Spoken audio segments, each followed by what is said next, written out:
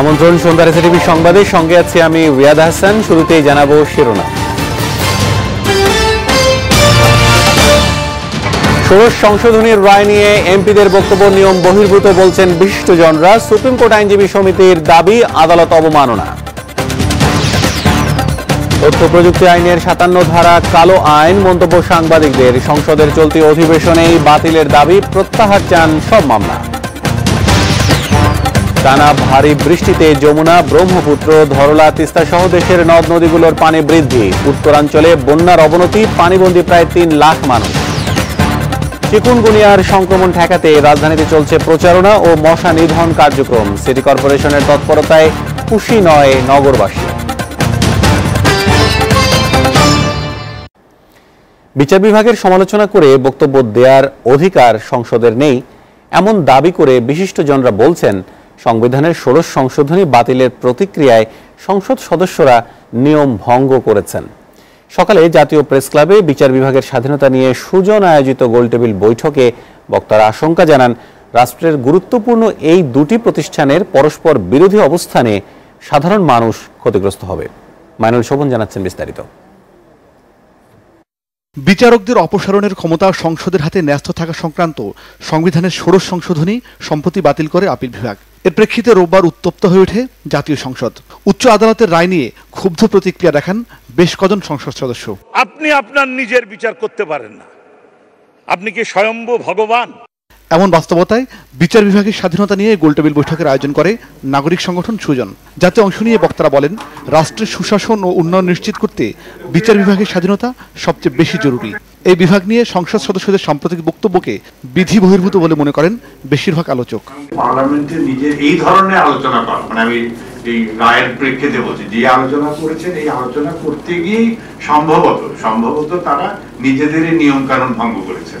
বিচার বিভাগ নিয়ে যদি যেমন তেমন সমালোচনা এবং কথাবার্তা হতে থাকে, তখন সাধারণ মানুষের বিচার ব্যবস্থার উপরে আস্থা থাকবে না। এই যারা আচরণের মাধ্যমে, বক্তব্যের মাধ্যমে, দুর্নীতির মাধ্যমে কিংবা অন্যান্য অপকারের মাধ্যমে সংসদের জনসমক্ষে সংসদের মর্যাদা লুণ্ঠিত করেন, তারা সংসদ অবমাননা করেন।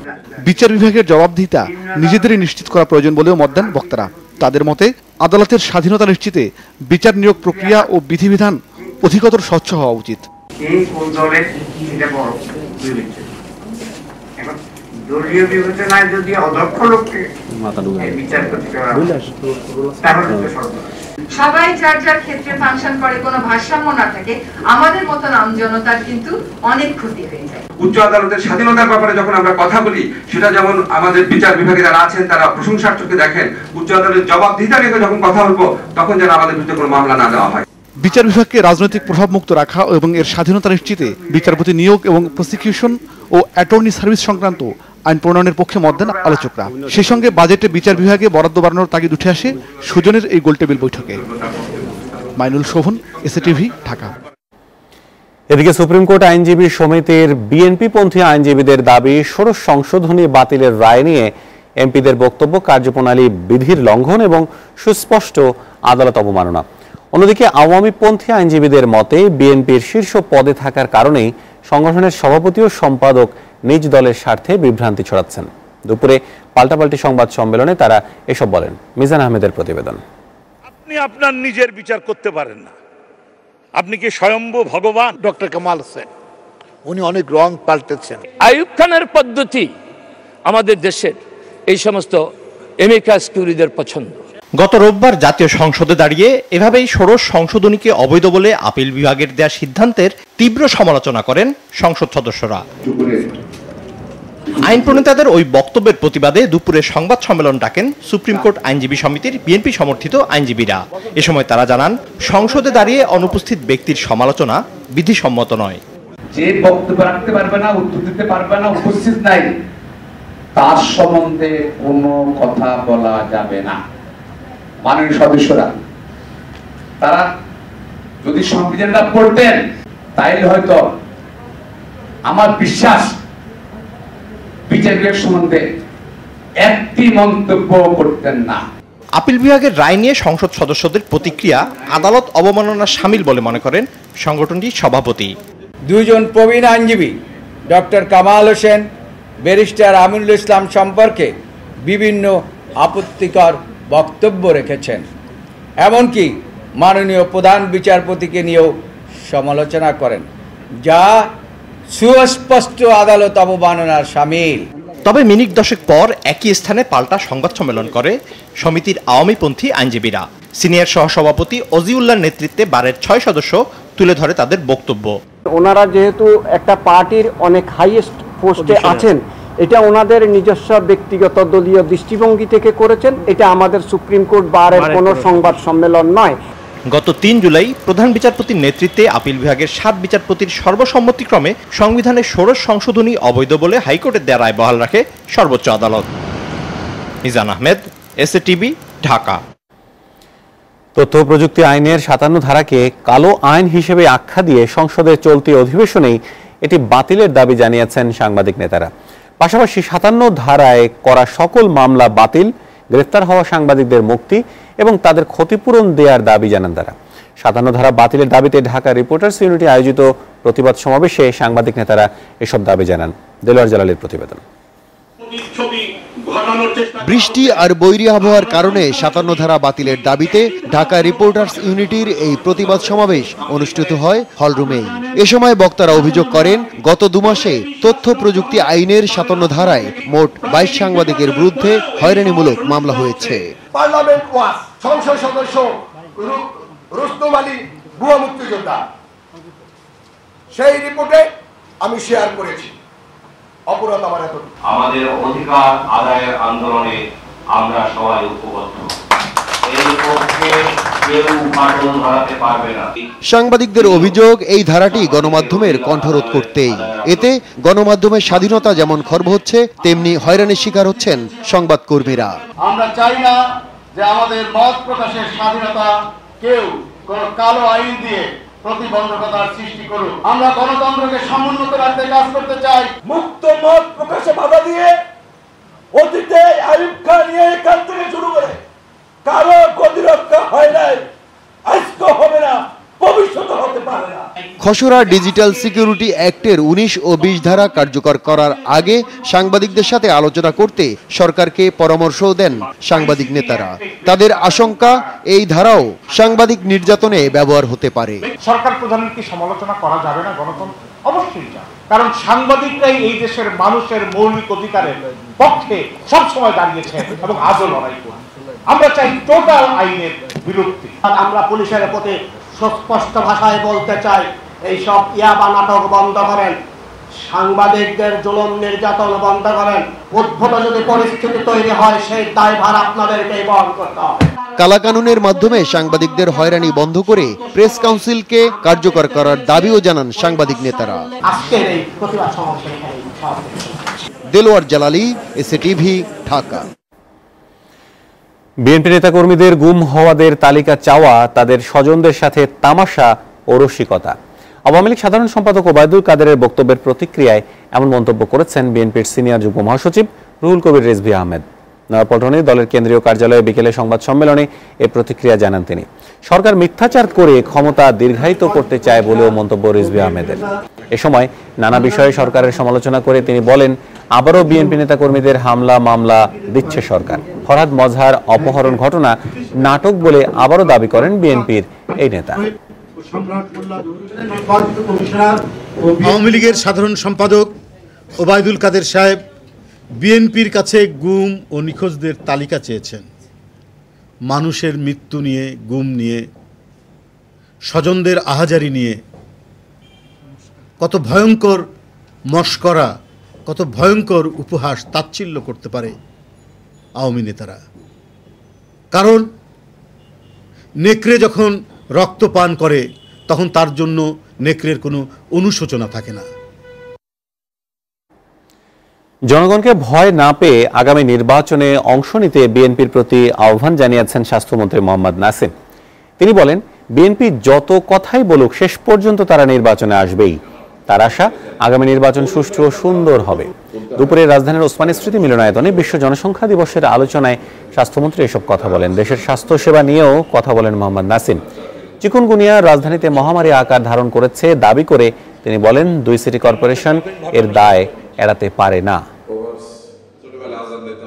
আমি দেখতে চাই আগামী নির্বাচনে আপনারা আসবেন, ভয় পাবেন না আমাদেরকে, এবং আমাদের ভয় পাওয়ার কথা না, জনগণকে ভয় পাবেন না। জনগণকেই আমরা শুধু ভয় পাই, আর আপনাদের কাউকে ভয় পাই না। জনগণ ইনশাল্লাহ আমাদের সঙ্গে আছে এবং থাকবে, এবং ইনশাল্লাহ দেখিয়ে দেবো ইনশাল্লাহ আগামী নির্বাচনে আবার বিএনপিকে পরাজিত করবো, ইনশাল্লাহ মাঠে করবো, নির্বাচনের মাঠে ইনশাল্লাহ করবো, আমাদের উন্নয়ন দিয়ে আমাদের সমৃদ্ধি করবো ইনশাল্লাহ। চট্টগ্রামের লালখান বাজার থেকে বিমানবন্দর পর্যন্ত এলিভেটেড এক্সপ্রেসওয়ে নির্মাণে ৩,৫০০ কোটি টাকার নতুন প্রকল্প সহ 9টি প্রকল্পে মোট 6,680 কোটি 32 লাখ টাকার অনুমোদন দিয়েছে জাতীয় অর্থনৈতিক পরিষদের নির্বাহী কমিটি একনেক। সকালে প্রধানমন্ত্রী শেখ হাসিনার সভাপতিত্বে নতুন অর্থ বছরের প্রথম বৈঠকে সরকারিভাবে চাল কল ও ইটভাটা প্রতিষ্ঠার প্রস্তাব করা হয়। বৈঠকে ভারতের সাথে যৌথ নদীগুলো নিয়ে আলোচনা করে পুনঃখনন করতে নির্দেশ দেন প্রধানমন্ত্রী। ক্যান্সার নির্ণয়ের ক্ষমতা বাড়াতে 7টি বিভাগীয় সদরে থাকা নিউক্লিয়ার মেডিসিন ইনস্টিটিউটের জন্য 212 কোটি টাকার বরাদ্দ দিয়েছে একনেক। পরে পরিকল্পনামন্ত্রী বৈঠকে বিস্তারিত জানান, 2016-17 অর্থ বছরে 5.44 ভাগ মূল্যস্ফীতি ছিল বলেও জানান তিনি। গত অর্থ বছরে এডিপির 90% কাজ বাস্তবায়ন হয়েছে, টাকার অঙ্কে 1,07,000 কোটিরও বেশি বলে জানান আহম মোস্তফা কামাল।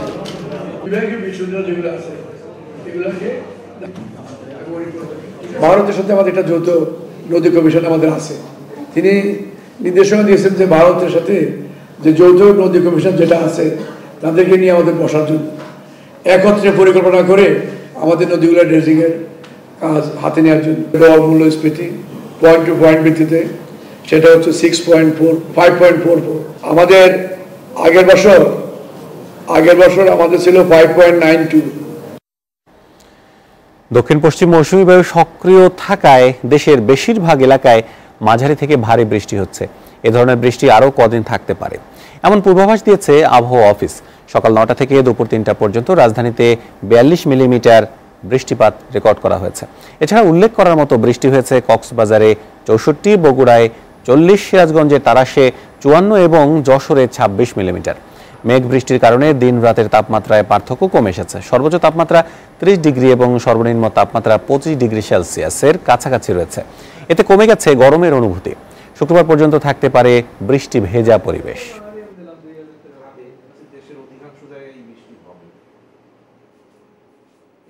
এই স্পেলটা আমরা ধরে নিচ্ছি যে আরও 2-3 দিন থাকবে, সেই হিসেবে 14 তারিখ পর্যন্ত এই স্পেলটা হয়তো থাকতে পারে। আর তারপরে বৃষ্টির পরিমাণ কমে আসবে, কিন্তু বৃষ্টি বন্ধ হবে না। মৌসুমি এই সময়ে বৃষ্টি একদম বন্ধ হয় না, সারা দেশেই বৃষ্টি হবে। কিন্তু এদিকে যমুনা, ব্রহ্মপুত্র, ধরলা, তিস্তা ও ঘাঘট সহ বিভিন্ন নদ নদীর পানি বৃদ্ধি অব্যাহত রয়েছে। এতে বন্যা পরিস্থিতির আরও অবনতি হয়েছে। উত্তরের জেলাগুলোতে পানিবন্দী রয়েছে 3 লাখেরও বেশি মানুষ। অন্যদিকে মৌলভীবাজারের কুশিয়ারা নদীর পানি বিপদসীমার উপর দিয়ে প্রবাহিত হওয়ায় হাকালুকি ও কাউয়া দিঘি, হাওড় পাড়ের 5 উপজেলায় বন্যার অবনতি হয়েছে। আমাদের প্রতিনিধিদের তথ্য ছবি নিয়ে বিস্তারিত জানাচ্ছেন সুমাইয়া অর্থী। জামালপুরের বাহাদুরাবাদ পয়েন্টে যমুনার পানি বেড়ে এখন বিপদসীমা 67 সেন্টিমিটার উপর দিয়ে বইছে। এতে দুর্ভোগে পড়েছে প্রায় 25 ইউনিয়নের লাখো মানুষ। বন্ধ ঘোষণা করা হয়েছে 103টি শিক্ষা প্রতিষ্ঠান, আর দুর্গত এলাকায় কাজ করছে 79টি মেডিকেল টিম। সিরাজগঞ্জে যমুনার পানি বইছে বিপদসীমা 43 সেন্টিমিটার উপর দিয়ে। এতে সার্বিক বন্যা পরিস্থিতির আরও অবনতি হয়েছে। ব্যাপক ভাঙনে কাজীপুর, চৌহালি ও শাহজাদপুর উপজেলার 3 শতাধিক ঘরবাড়ি ও ফসলি জমি নদীতে বিলীন হয়ে গেছে।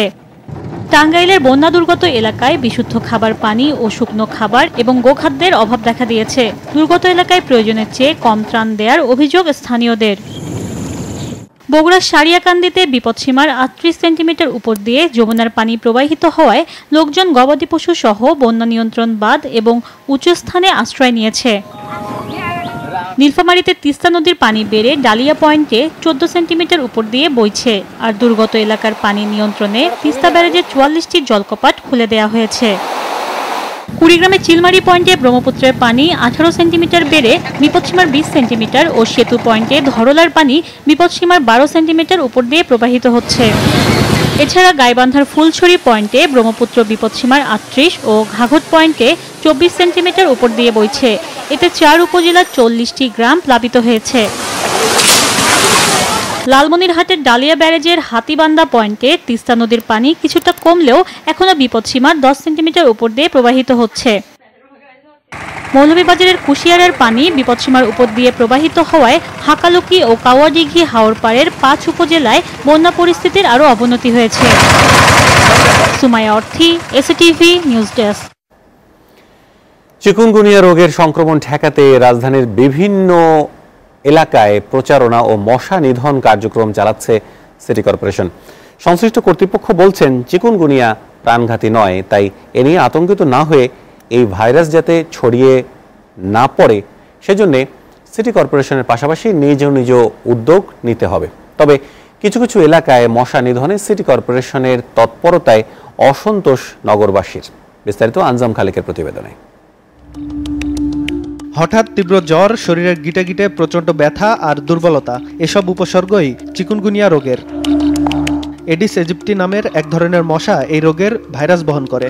বিভিন্ন স্থানে জমে থাকা পানিতে এই মশা দ্রুত বংশবিস্তার ঘটায়। সংশ্লিষ্টদের মতে এবছর মাঝে মাঝে বৃষ্টি হওয়ায় এডিস মশার অনুকূল পরিবেশ সৃষ্টি হয়েছে।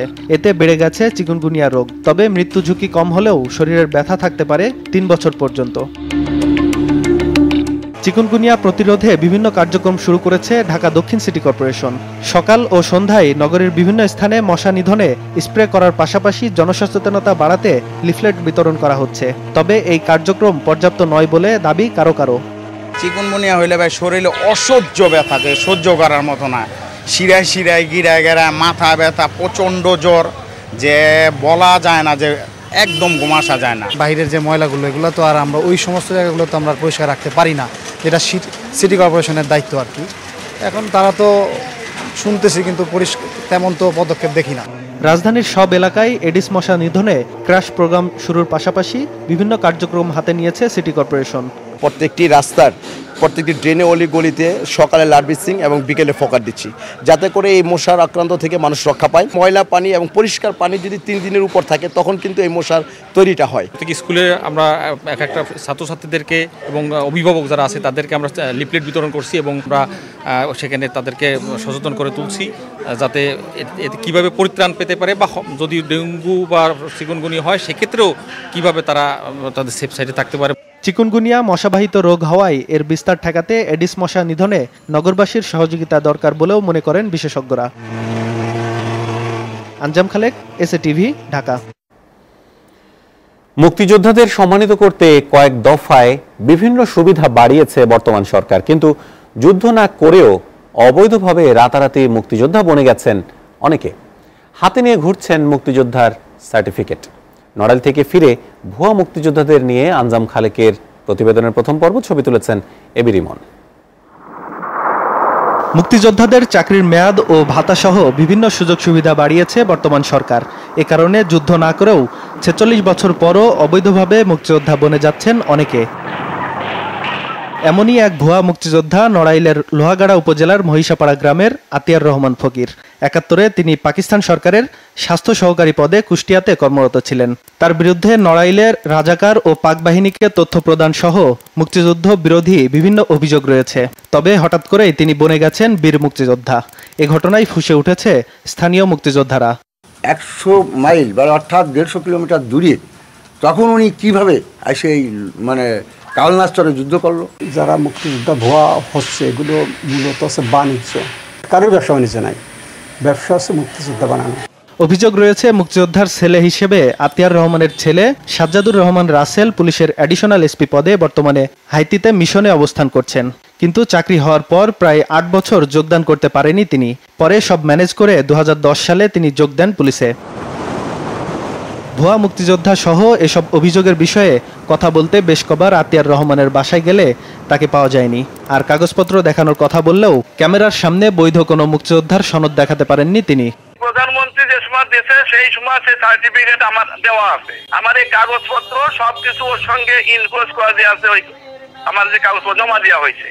অভিযুক্ত আতিয়ার রহমান মুক্তিযুদ্ধ করেছেন এমন কোনো প্রমাণও নেই স্থানীয় মুক্তিযোদ্ধাদের কাছে। শুধু আতিয়ার রহমান নয়, অবৈধভাবে কয়েকশো ভুয়া মুক্তিযোদ্ধা বানানো হয়েছে নড়াইলে।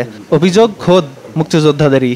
যে মুক্তিযোদ্ধাগুলো যাচাই বাছাই হয়েছে শতকরা 99 জন পয়সার বিনিময় হয়েছে। প্রত্যেক ক্যাম্পে আমি ঘুরেছি, তো তাদের কখনো কোথাও দেখিনি, এবং এখন অনেকে আছে তাদের বয়সই হয়নি সে সময়, তাদের মুক্তিযুদ্ধ করে দিচ্ছে। এসব অভিযোগের বিষয়ে কথা হয় উপজেলা মুক্তিযোদ্ধা যাচাই বাছাই কমিটির সদস্য সচিবের সাথে, আর ঘটনার সত্যতা স্বীকার করেছেন জেলা মুক্তিযোদ্ধা কমান্ডার। 6 মাস সে মেডিকেল লিভে ছিলেন। এটা আমরা ডিসি স্যারের মানে একটা মতামত চেয়েছিলাম যে সে আসলেই তখন কর্মকালীন ছিলেন কিনা, সেটা স্যার ওই রিপোর্টটা পজিটিভ দিয়েছেন। তার বিরুদ্ধে কঠিন ব্যবস্থা নেওয়া উচিত। কেন পারি না, কারণ এমন জায়গাতে তাদের তদবির আসতেছে, তাদের করতেছে, সাক্ষী দিচ্ছে, এটা সাধারণ মুক্তিযোদ্ধাদের মাথা নত হয়ে যায়। এ ধরনের ঘটনাগুলো খতিয়ে দেখে এ বিষয়ে ব্যবস্থা নেওয়ার কথা জানালেন মুক্তিযুদ্ধ বিষয়ক মন্ত্রী। যাচাই বাছাই আইন কানুন নিয়ম যেভাবে নির্ধারিত আছে, অনেক ক্ষেত্রেই তার ব্যত্যয় ঘটেছে বলে আমরা লিখিত এবং মৌখিক অভিযোগ পেয়েছি। বেশ কিছু জায়গায় অনিয়ম হয়েছে, সেগুলো আমরা যাচাই বাছাই করে পরবর্তীকালে সিদ্ধান্ত নিব। মুক্তিযোদ্ধাদের তালিকার যাচাই বাছাই কমিটি থেকে হঠাৎ বনে যাওয়া ভুয়া মুক্তিযোদ্ধাদের শিগগির বাদ দেওয়ার দাবি জানিয়েছেন প্রকৃত মুক্তিযোদ্ধারা। আঞ্জাম খালেক, SATV, ঢাকা। উচ্চ আদালতের নির্দেশনার পরদিনই রাজধানীর গুলিস্তানে পুরান বাজার মার্কেটের সব অবৈধ স্থাপনা তুলে দিয়েছে ঢাকা দক্ষিণ সিটি কর্পোরেশন। ভারপ্রাপ্ত মেয়র ফরিদউদ্দিন রতন জানান, সরকারি দলের নাম ভাঙিয়ে বহিরাগতরা মার্কেটটি দখল করে কোটি কোটি টাকা হাতিয়ে নিয়েছে। মার্কেটের বেসমেন্ট ভাড়ার নামে দোকান ও গোদাম থেকে বিপুল অঙ্কের টাকা তুলে নিচ্ছে চক্রটি, অথচ সিটি কর্পোরেশনের কোষাগারে যায়নি 1 টাকাও। বিস্তারিত মহসিন কবিরের প্রতিবেদনে। সিটি কর্পোরেশনের উচ্ছেদ অভিযানের আগেই সকাল 10টা থেকে বিক্ষোভ করেন ব্যবসায়ীরা। দুপুর 12টায় সিটি কর্পোরেশন প্রথমে অভিযান শুরু করতে যায় গুলিস্তান পুরান বাজার মার্কেটের বেজমেন্টের অবৈধ দোকানগুলোতে, কিন্তু ব্যবসায়ীরা উচ্চ আদালতের রিভিউয়ের কাগজ দেখালে দ্বিতীয় ও তৃতীয় তলার অবৈধ গুদামঘর ভাঙা শুরু করে তারা। আপিল রিভিউ চলমান আছে, যে কারণে আপাতত আমরা আন্ডারগ্রাউন্ডে আমরা অ্যাকশনে যাইনি। টিন দিয়ে অবৈধভাবে বেশ কিছু দোকান করা হয়েছে এবং সেখানে তারা অবৈধভাবে ব্যবসা করছে, যেটা সিটি কর্পোরেশনের স্বার্থের বিপরীতে। মেয়র যেটা বলছে এটা ন্যায্য কথা ভাই, আমরাও মানি। তারপরে কেন করি না, তার কারণ আমাদের মার্কেটটা আন্ডার কনস্ট্রাকশন, এখনো কনস্ট্রাকশন হয় নাই। দোকান প্রতি 1.5 থেকে 2 লাখ টাকা নিয়ে প্রায় 20 বছর আগে 2345টি দোকান বরাদ্দ দেয় সিটি কর্পোরেশন, কিন্তু সরকার বদল ও ক্ষমতাসীন দলের নেতাদের মামলা সহ নানা কারণে ব্যাহত হয় মার্কেটের নির্মাণ কাজ। এ সময় মার্কেট সমিতির নেতারা বেজমেন্টে দোকান এবং তৃতীয় তলায় গুদাম তৈরি করে ব্যবসায়ীদের কাছ থেকে আদায় করেন বিপুল অঙ্কের টাকা। কমিটি আমাদের থেকে 12,000 টাকা বাড়ালেন। এবার গাইতে জোনে নিচ্ছে 1 লাখ টাকা পুরো নিচ্ছে। ভারপ্রাপ্ত মেয়রের দায়িত্বে থাকা ফরিদউদ্দিন রতন জানান, নিজ দলের নাম ভাঙিয়ে সমিতির নামে দখলদাররা মার্কেটে জিম্মি করে কোটিপতি বনে গেছে। শিগগিরই নির্মাণ কাজ শেষ করে প্রকৃত বরাদ্দপ্রাপ্তদের মার্কেট বুঝিয়ে দেওয়া হবে। আমরা বারবার মাইকিং করে বলছি, এটা সিটি কর্পোরেশনের সম্পত্তি, আপনারা কেউ কাউকে ভাড়া দিবেন না, এখানে আপনারা ব্যবসা করেন না। এখানে আমরা লিগেল যাদেরকে বরাদ্দ দিছি তাদের জন্য প্রত্যেকটা মার্কেটে রিট আছে। এই একটা মাত্র এটা উচ্ছেদের অর্ডার আমরা পাইছি। কোটি কোটি টাকা তারা হাতিয়ে নিচ্ছে, কিন্তু আমার কর্পোরেশন তো কিছু পাইতেছে। এছাড়া আইনি প্রক্রিয়া জোরদার করে অন্য মার্কেটগুলো দখলদারদের হাত থেকে দ্রুত উদ্ধারের কথা জানান তিনি। মহসিন কবির, SATV, ঢাকা। বর্তমানে দেশে প্রয়োজন প্রায় 10,000 intensive care unit, ICU bed, কিন্তু সরকারি হাসপাতালগুলোতে রয়েছে মাত্র 211টি। এমন তথ্য দিয়েছে স্বাস্থ্য অধিদপ্তর। এদিকে সরকারি হাসপাতালে ICU সুবিধা না পেয়ে বেসরকারি হাসপাতালে যেতে বাধ্য হচ্ছেন রোগীরা। এজন্য প্রতিদিন 30 থেকে 40 হাজার টাকা গুনতে হয় স্বজনদের। এতে প্রিয়জনকে বাঁচাতে গিয়ে সহায় সম্বলহীন হচ্ছেন তারা। অনেকেই সরকারি হাসপাতালের ICUর অপেক্ষায় থেকে ঢলে পড়েন মৃত্যুর দিকে। এম এ নাসেরের বিশেষ প্রতিবেদন।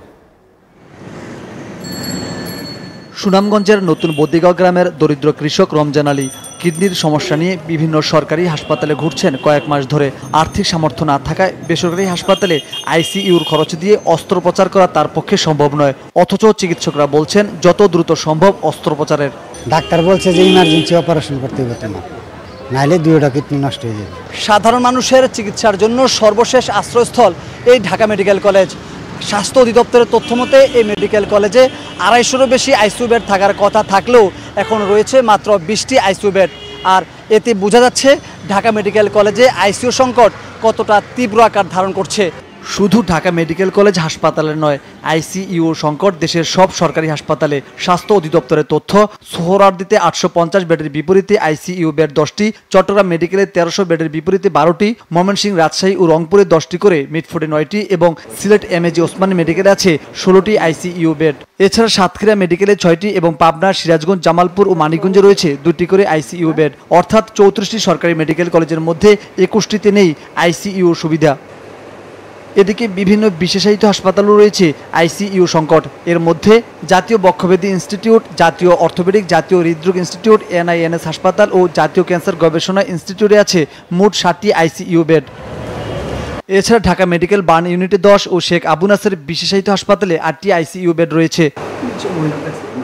জেলা হাসপাতালগুলোর মধ্যে গোপালগঞ্জে 10টি আর গাজীপুর, জামালপুর, কিশোরগঞ্জ, মানিকগঞ্জ, সিরাজগঞ্জ ও সিলেটে আছে মাত্র 2টি করে। অর্থাৎ 64টি জেলা সদর হাসপাতালের মধ্যে 57টিতে নেই আইসিইউ সুবিধা। সব মিলিয়ে সরকারি মেডিকেল কলেজ, বিশেষায়িত হাসপাতাল এবং জেলা ও সদর হাসপাতালে আইসিইউ বেড রয়েছে মাত্র 211টি, যেখানে চাহিদা 10,000 আইসিইউ বেড। দেশের একমাত্র মেডিকেল বিশ্ববিদ্যালয় বঙ্গবন্ধু শেখ মুজিব মেডিকেল বিশ্ববিদ্যালয়ে রয়েছে মাত্র 21টি আইসিইউ বেড। এই মুহূর্তে শয্যা সংখ্যা বাড়ানো সম্ভব নয় বলেও জানান পরিচালক। স্থান সংকুলন না হওয়া, প্লাস দক্ষ জনবল কিছুটা সংকট, এই সমস্ত ব্যাপারগুলো মিলিয়েই আমরা শয্যা সংখ্যা এই মুহূর্তে বৃদ্ধি করতে পারছি না। প্রতিদিন অসংখ্য রোগী এখান থেকে ফিরে যাচ্ছে। স্বাস্থ্য অধিদপ্তর বলছে, জনবল সংকট ও স্থান সংকুলনের অভাবে চাহিদা অনুযায়ী আইসিইউ সুবিধা দেওয়া সম্ভব হচ্ছে না। যে চাহিদা আছে তাতে আমাদের 10,000 বেড দরকার। যেমন গাইনিতে 100 বেড আছে, তার 10 ভাগ 10টা থাকবে, এরকম 10% টোটাল বেডের, ডিপার্টমেন্ট অনুযায়ী টোটাল বেডের 10 ভাগ ইন্টেনসিভ কেয়ারে থাকবে। তবে বিশেষজ্ঞরা বলছেন, শিগগিরই সরকারি হাসপাতালগুলোতে আইসিইউ বেড বাড়ানো না হলে চরম স্বাস্থ্য ঝুঁকিতে পড়বে সাধারণ মানুষ। এম.এ. নাসের, SATV, ঢাকা।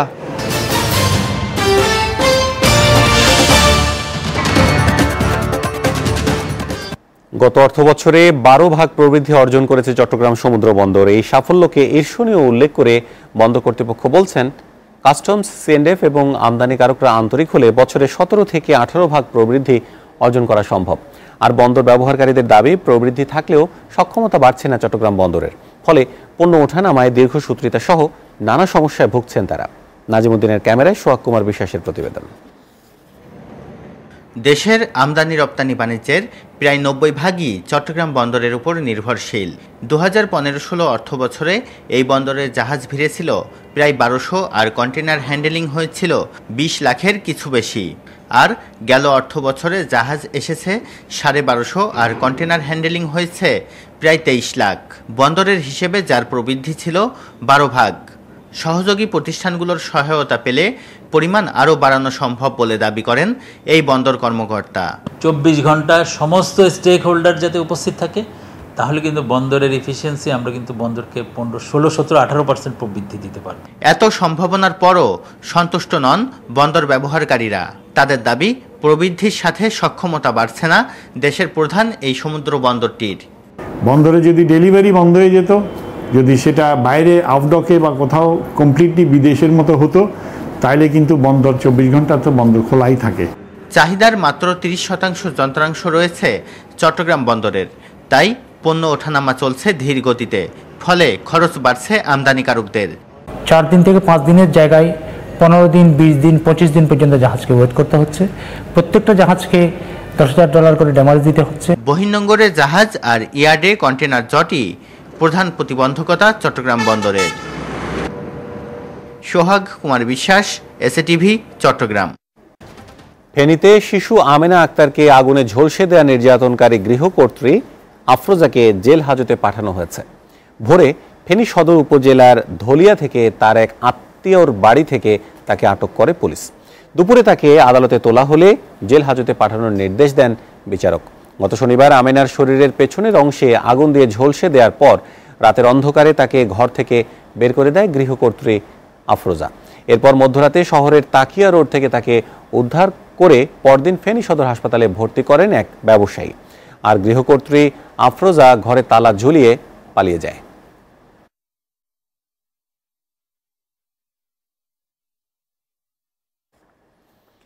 হযরত শাহজালাল আন্তর্জাতিক বিমানবন্দর থেকে আমদানি নিষিদ্ধ 19টি আগ্নেয়াস্ত্র আটক করেছে শুল্ক গোয়েন্দা ও তদন্ত অধিদপ্তর। দুপুরে বিমানবন্দরের ফ্রেইট ইউনিটে পিস্তলগুলো আটক করা হয়। পরে বিভিন্ন গোয়েন্দা সংস্থা ও তাদের অস্ত্র বিশেষজ্ঞরা এসব অস্ত্র পরীক্ষা করেন। এতে দেখা যায় 19টি অস্ত্র পুরনো ও ফ্যাব্রিকেটেড। একই সাথে এসব অস্ত্রের বেশিরভাগ বডির বিভিন্ন অংশের গায়ে খোদাই করা মুদ্রিত ইউনিক নম্বর ভিন্ন ভিন্ন বলে জানান তারা। এই অনিয়মের কারণে এখন পর্যন্ত 21টি অস্ত্র আটক হয় শাহজালাল বিমানবন্দর থেকে।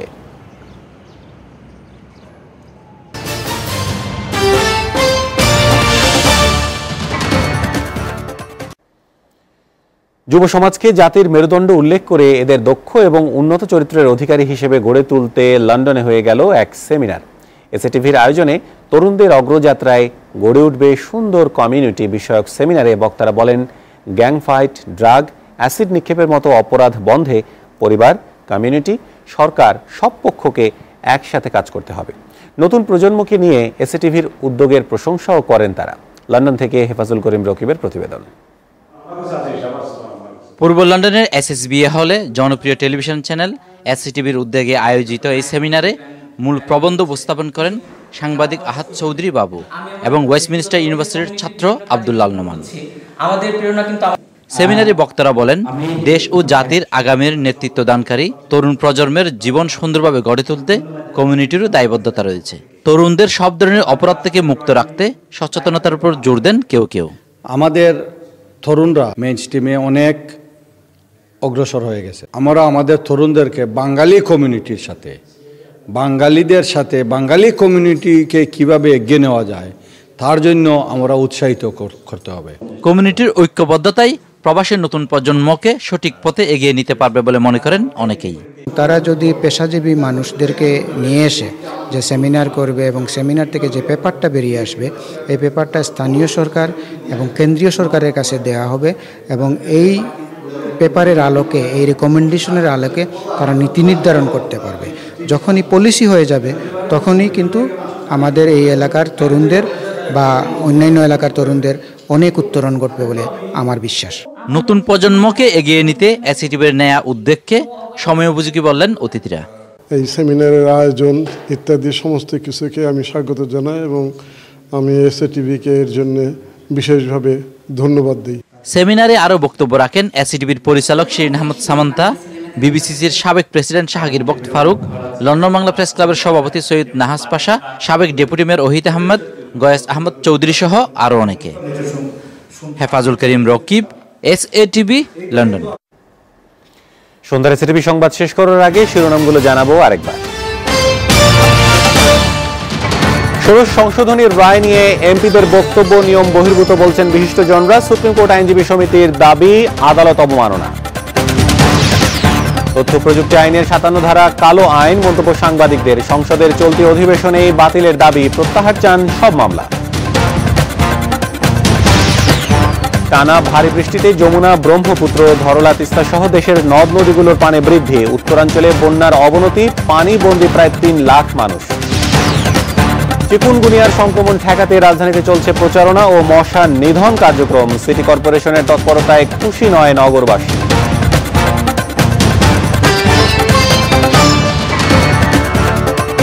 এই ছিল সন্ধ্যার এসএটিভি সংবাদ। এসএটিভির সবশেষ সংবাদ জানতে ভিজিট করুন www.satv.tv তে। সাথে থাকার জন্য ধন্যবাদ সবাইকে। এরপর থাকছে মাঠে ময়দানে।